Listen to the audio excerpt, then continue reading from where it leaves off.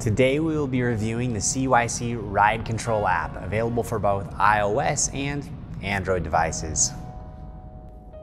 We're going to download the app and make sure Bluetooth is enabled. All right.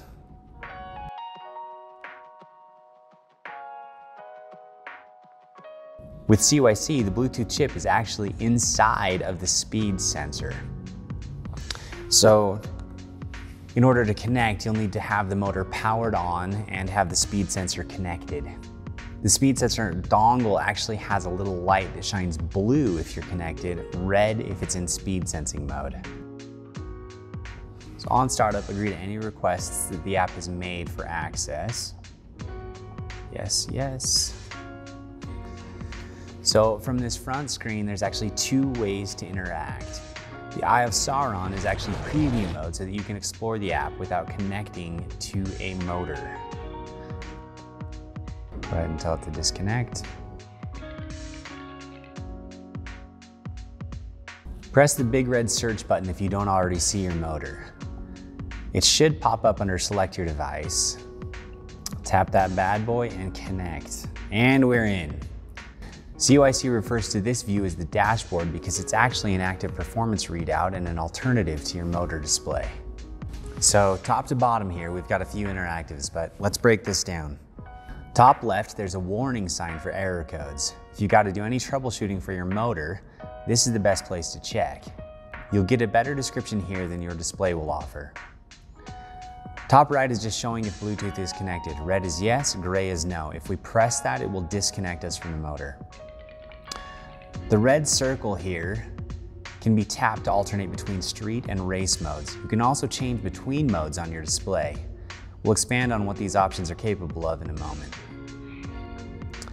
This red box here is to set the display in horizontal orientation. And the counterpart switches us back. Swiping left on this vertical screen gives us the stats that were also available on the horizontal option. The non-interactive components here are all live monitors: speed, assist level, battery. Human power tracks your contribution in watts, and motor power tracks the motor's contribution. Cadence RPM is reading the rotations per minute of your legs. These, I feel, are pretty self-explanatory.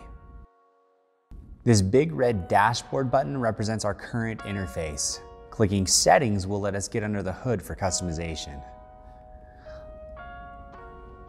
From here, you can tap this piece of paper in the top right corner to download the application's manual. This is a more thorough resource than this video and is a great companion. It has expanded descriptions for each of the settings and stats. Okay, so let's start at the top. You can name your motor for this device using Edit. This is just saved locally. It won't go to any other cell phones. Your serial number is unique. That's right here. Okay, so let's go into General. This allows us to set temperature units, speed units, or just restore the entire device back to factory standards. Pressing Save will preserve any settings. If you don't press this on each page, you will lose your changes. Okay, next up is Modes and Levels. This is likely the page that inspired you to find this video. Here we can configure throttle assist power, pedal assist power, and maximum speed limit. We can configure profiles for different regions in the world, and we can choose what mode that the bike starts up in, whether it's street, race, or just continues from what you had it at previously. Now, there's separate configuration pages for street and race. The beauty of this is that they can be whatever we want them to be. Class 1, Class 2, Class 3, or unrestricted. The sliders here represent your low, mid, and high assist levels. If you have 3 levels set up on your display, this is 1-to-1. If you have 5 or 9 levels configured, this is averaged across them. So these gradations give us a pretty good idea of what to expect. If we put everything to low, everything to this 300 that's on low, all of our settings would perform the same. So you want to find a smooth grade in here that feels good when you're switching between settings. This throttle power level is the maximum output of the throttle. The torque is the amount of torque you'll receive from the throttle. As you can see, everything is a lot higher in race mode by default. And make sure to press save to save anything you've configured. Okay, moving on, the throttle page. So throttle control here lets us turn our throttle on and off. Ramping time determines how long it takes to reach peak power at full open. Now, it's not recommended to go below 150 milliseconds here. Input deadband allows us to configure how far the throttle has to travel before activating. Don't go super low here or you'll surprise yourself with light taps. Throttle calibration is for use when you use a third-party throttle instead of the CYC recommended deluxe thumb throttle. This helps you tune everything, but you shouldn't need this if you just buy a standard kit. Now, if you hear any buzzing from your motor after messing with this, raise the minimum voltage to 1.0. That will get rid of that buzzing. I also don't recommend going super low on the minimum voltage. Press save to save changes. All right, and then we're gonna go to pedal assist. Here we can turn pedal assist on and off. This first setting is torque sensor sensitivity. This setting actually feels like the slider is backwards. You want to raise the bar if you want it to be more sensitive to pressure. Now, there's a sweet spot here for everyone. We have it a little bit more turned up on ours. The default setting is an excellent starter, but if you really want to fine tune your feet, this is where you start. Power ramp up time, just like with the throttle. This is the time to full power under full engagement. How long do you want to pedal before you're maxing out your assist setting? Longer times will feel more natural. And then motor assist factor. So this setting is for how hard you need to pedal in order to reach full power.